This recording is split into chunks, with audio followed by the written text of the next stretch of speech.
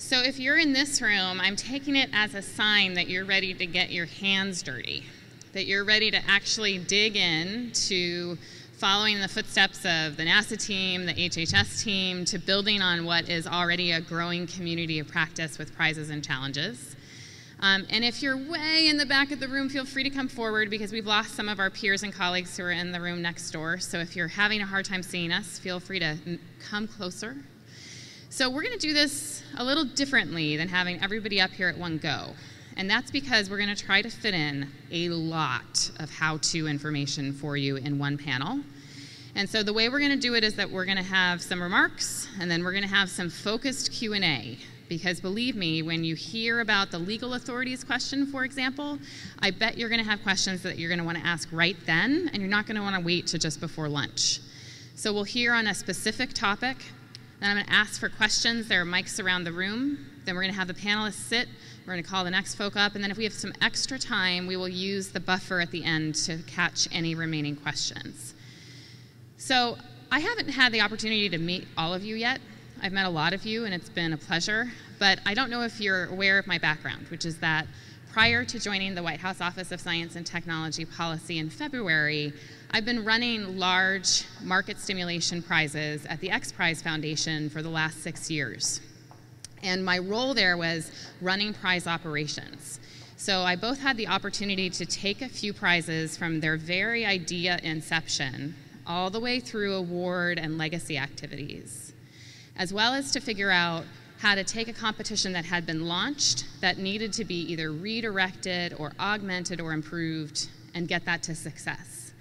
So before we dive into some of the very specific topics, I wanted to just share a grounding, and you actually see it in what we call our bubble pop-ups along the walls, in the phases of prize design and the phases of prize administration.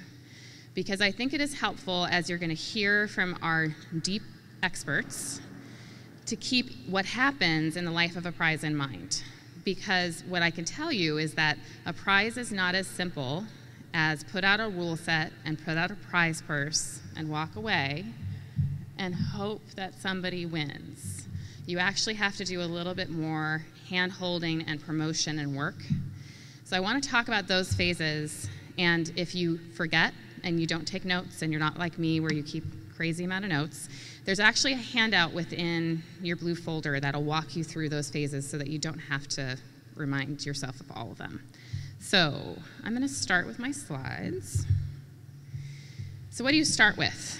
So Bob Lee, who you're going to hear from next, is going to go deep in problem definition, because we've actually seen that this is an area where prize administrators often get stuck at the very beginning, where they say, this sounds cool, but I have this huge challenge in front of me. How do I break this down into something that could actually be turned into a prize? So we're going to hear a lot about this, but I want you to keep in mind a few key questions when you're in this phase. Are you even clear on what your mission milestones are? And by that, I don't mean, what is your mission for a prize? I mean, what's the mission of your team?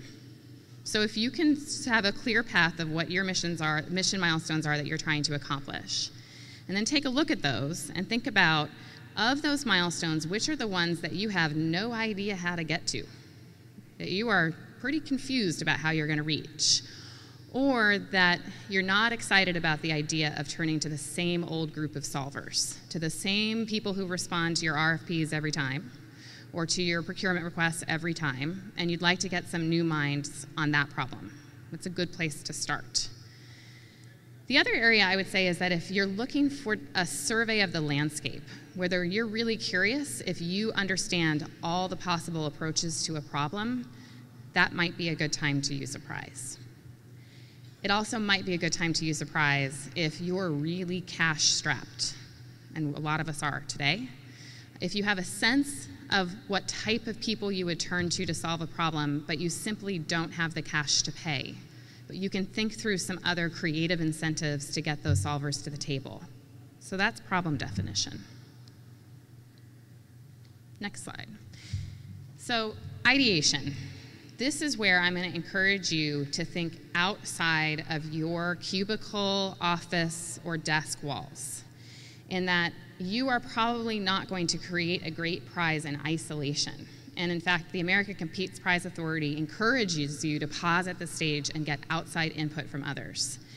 So you've identified your gaps, you've identified your problems. At this point, I want you to stop and say, who should I be bringing to the table to help me brainstorm about how a prize might get us to the finish line? And you want to think about bringing a mix of people from inside your organization at different levels in your organization, as well as outside your organization. And there are specific provisions in Competes you'll hear about that help enable that dialogue with outside advisors. The other thing I want you to think about at this stage is, what assets do I have? I often see prize designers forget to think about what tools they have in their own house that they could offer to solvers outside. For example, software developers. I've managed many teams of them. They're really creative, but they do even better when you give them tools like access to open data. Or you may have some internal tips and tricks about how to approach a particular data set. That's important information for you to know. You might also have partners that you could bring to the table who would actually help you construct the competition. And the last thing is, make sure you're not duplicating efforts. Spend a little bit of time on challenge.gov and look at what other agencies have done. Bring other agencies to the table. Okay, this is a really long stage. I don't mean it has to take a long time. I mean that I've got a longer list of questions for you. And then when you have finally figured out what type of prize you want to do, this is where you're going to get into the nitty-gritty. You're going to start talking to agency counsel. You're going to start identifying your sources of funds. And you're going to start answering questions like, how the heck am I going to judge this competition? Do I need to bring on outside judges? Are there stages of this competition that it would be useful for me to build in such that I understand how close my entrants and teams are to reaching the goal? What's my intellectual property strategy? This is one we get a lot. Should I, as an agency prize administrator, be asking to keep the IP for the government, for my agency, of the teams and the solutions? Or should I be letting the teams that have entered the competition keep their IP? And my answer to you is, there's no magic answer there. You actually have to think through the strategy of why you're holding the competition. Are you trying to inspire a market that is operating in the private sector? In which case, you should let the teams keep their IP, and you should help promote getting those solutions to market. If you yourself are solving an agency problem, an actual gap in your mission, and you want to have the access to the solutions to use, you at a minimum need to ensure that you're getting a license for those solutions. And those are all options at your discretion. And I want you to think through risks. In a technology demonstration competition, what happens if somebody gets hurt? Have you thought through the provisions of unintended consequences of the solutions that might come forward? So this is really where you're going to dig deep into your planning and your decisions about the construct of a competition. Okay, orange. It means we've launched. We're actually out there, we're public. You heard about some great competition launches at Health Data Palooza last week. Why do you make a big splash at an event like Health Data Palooza? In part, it's because you're trying to reach your core audience. You might decide to do this on an online platform that has a community of solvers already assembled, waiting to try to attack your problem. Or you might decide that you need to reach out to research universities or to a much broader set of companies, startups, and entrepreneurs. Each of those decisions will determine what your launch plan is and where and how you launch your competition. So now we're in it. We're out there, we've set out the prize purse, we've asked for teams to come forward. What do we need to be thinking about? One, do you have interim judging stages that you could use to figure out how far your teams are? Do your teams actually need support? This is something we see a lot of. Somebody will launch a competition and then they will provide no way to actually answer the questions of the entrants and the solvers. And if they're smart, and if they're curious, and if your problem is hard, I can pretty much guarantee you that they're going to come forward with a whole lot of questions for you. And you're going to have to think about how to fairly answer those questions for all of your entrants. Something that we often forget is, what type of media can you be capturing as you move through the competition? So why would you want to do this? Well, first of all, some of these competitions may be about creating lessons learned for others. You may be looking to capture the different strategies and approaches. If you aren't keeping track of how teams are trying to solve your problem, you may have missed a window to capture a pretty amazing lesson learned. In addition, you may be wanting to get the word out to an industry, to the general public, about what's possible to create a paradigm change about the state of technology today. That's hard to do if you aren't asking your teams to help you tell that story.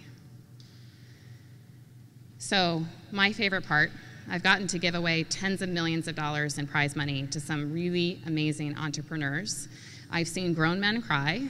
I have seen peers gasp out in awe at what their fellow colleagues have done. Literally, grown men, engineers, gasping in jealousy. This is the moment we want to inspire, and so don't let that moment pass. This is a great moment to actually be lauding not only the winning solution, but also other teams of merit, because as you'll hear throughout the day, it's not always about the winner. Sometimes it's about the third place team that actually brings their solution to market. And don't forget to acknowledge your partners. We see this step missed. If you had a media partner or a foundation or a corporate sponsor help you reach the goal, making sure you've maintained really good partner relations is one of the key ways of actually getting to the end game and then repeating that success in a future competition. So last, and when I get to this, I want you to think all the way back to that planning slide when we were talking about planning. Because if the first time you're thinking about legacy is after you've awarded your prize, you're probably a little too late. So this is actually really key for you to hit on when you're planning. And why? Well, I hope you're offering the prize because you actually either have a business need or a desire to push a market or a technology forward, or some other social consideration. And if you're doing that, you need to be having a dialogue with the impacted agency, the impacted regulatory bodies, the impacted industry associations so that they're ready to receive the breakthrough.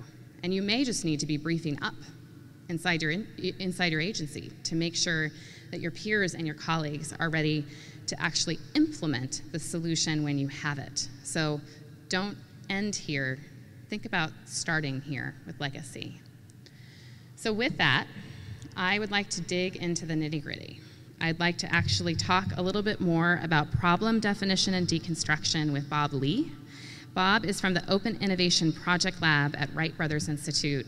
You're going to hear more about their work with the Air Force Research Laboratory and the very strategic approach they use to digging into problem definition. So Bob, come join us.